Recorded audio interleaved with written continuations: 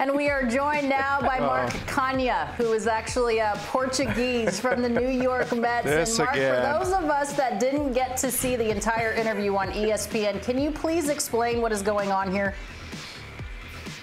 I mean, we're getting into technicalities of how to correctly pronounce my last name, and it actually, I mean, if we're going to be technically correct, it's Canha for the Portuguese people out there.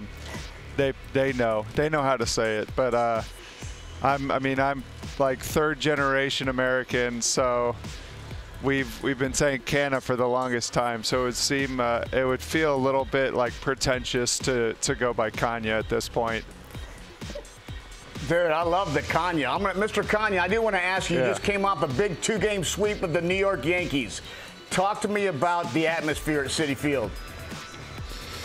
Oh, I mean, that was one of the things I was looking forward to when I signed with the Mets, was that series in particular. Kind of had it circled on the schedule. So, I mean, it was really special. Anyone who's been there could probably tell you, but it was amazing. And I just feel lucky to be a part of it.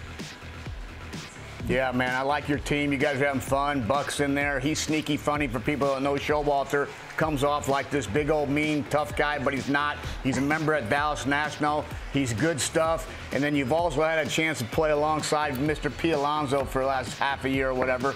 I want to ask you this. What is he like? Because the Polar Bear's an amazing scene, dude. The homers, the home run derby. We had him meditating. We had him doing squats and clings. Talk to me. He's the best, man. He's I've been trying to pick his brain as much as possible because he's such a good worker, such a smart hitter.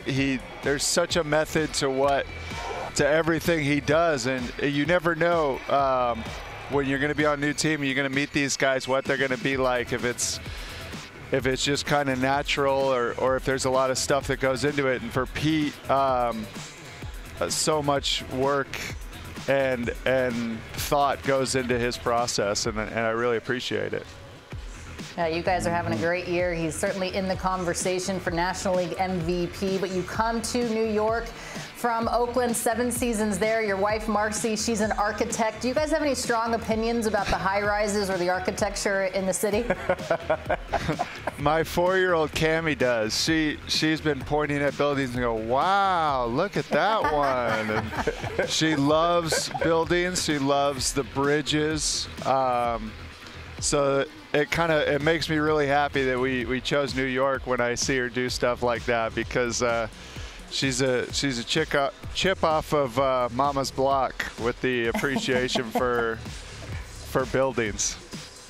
Yeah, that's great. And of course, it's all about the show there in New York. Bright lights, big city, and New York, the Mets social department does a great job of showing you guys arriving. I love how they always show, every team shows guys getting off the bus with the Starbucks in their hand. We all know how you get to the park. All right, tell me please about this particular fit.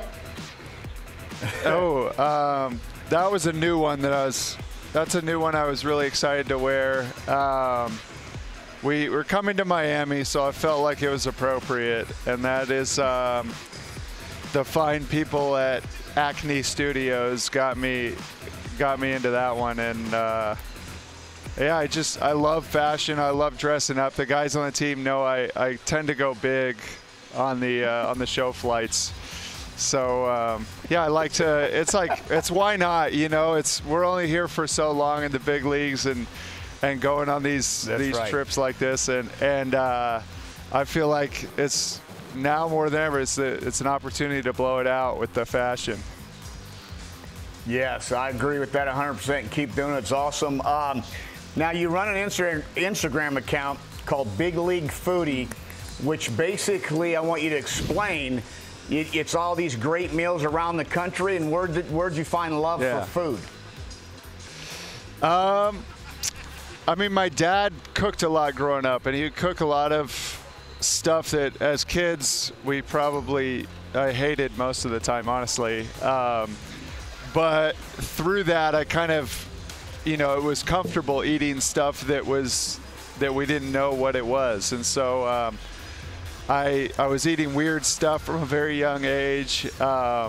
And then I went to school at Cal Berkeley, and they have all kinds of different diversity there in the food scene. So there's all kinds of different cuisines I got to try, and Indian food and Thai food and Korean food and stuff like that. So ever since then, once I met a food blogger in the Bay Area, and she told me what she was doing, I was like, oh wow, you can actually do this, and people will pay attention and follow, and people are interested, and I just thought that was the coolest thing, and I basically copied her, and I was like, all right, well, I'm doing it too, because this sounds awesome.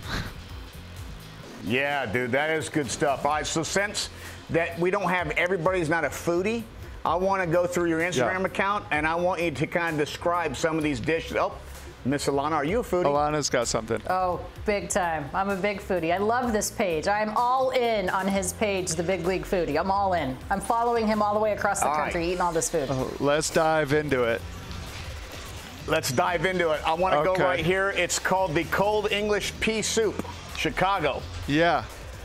That's Royster, which is Grant Achatz' restaurant. He also has the more kind of famous and formal Alinea, which is a 3 Michelin star restaurant. But that one was really good. I love peas. I love a pea soup, and in the summertime it just feels right. And they fancied that one up with a I believe it was a Greek yogurt ice cube in the corner there, and a piece of jamon iberico, and that was amazing.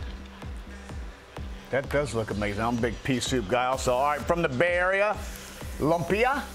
Can you talk to me about this? Oh, lumpia. Oh, the Lumpia Company. This is the best. So this guy's my boy. I lived literally a block away from their storefront in Oakland my last year, and they have all different kinds of lumpia. If you're not familiar, lumpia is a Filipino egg roll, and it's amazing. They do everything from like a traditional one that's like chicken tinola, is a more traditional Filipino flavor, and then they'll do like a bacon cheeseburger one. They have a peach cobbler one for dessert, which is amazing. It's just a comfort food, and it's delicious. And if you show that picture again, they made a little cartoon of me, which I'm like, okay, I've made it in the Bay Area now. I got my own little lumpia character right there. Yeah, I mean, I've made it. Everything else at this point is just gravy. I got my own lumpia character. All right, we're going to go to New York City. Spaghetti. Oh, go ahead. Go ahead. I want to mention E40, the rapper, owns part of that company too. Oh, okay. Yes. Yeah. Okay. Kind of cool. Cool tidbit. To New York City. Spaghetti alla Marsiglia. Marseille. Yeah. Okay, there you go. See? Yeah. That's a new dish for me. That's just like this really nice kind of casual French bistro in the Upper West Side called Nice Matin. I hope my pronunciation is right there. Nice Matin. You're nailing it. Yeah, it's a seafood pasta dish, and it's got crab in there, some crab meat, some shrimp. I believe there's some mussels in there, and I'm a sucker for fresh seafood, and that one was just a really cool neighborhood restaurant, no frills, but just good solid French bistro food, which I'm a big fan of. When you can just walk down the street and just walk into a restaurant, you don't need a reservation or anything, and the food is that good. That's something special. Let me ask you this, Mark. One. Now, I know that you love the French food. Are you doing champagne with it? Because you said, what's the point of drinking anything else? Why don't you just drink champagne?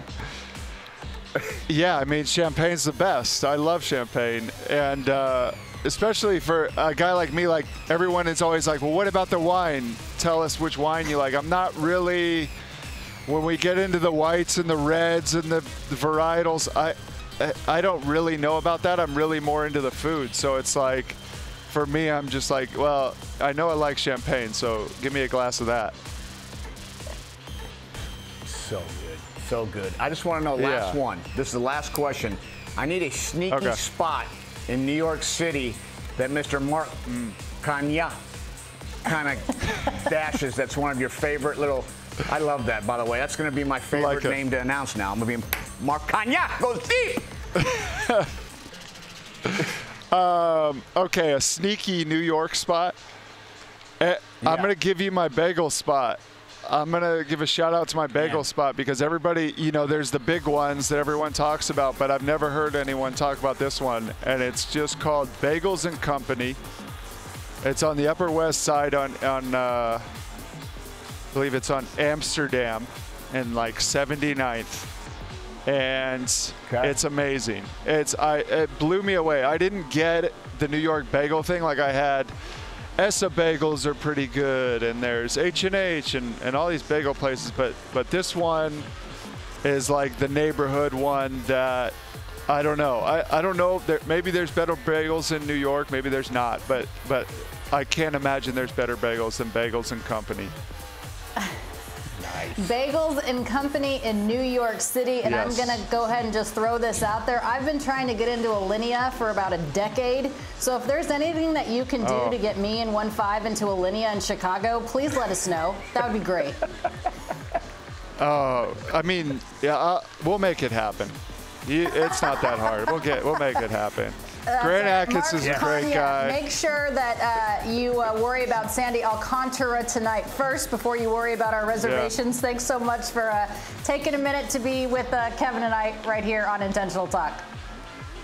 All right. Thanks for humoring me with the food talk.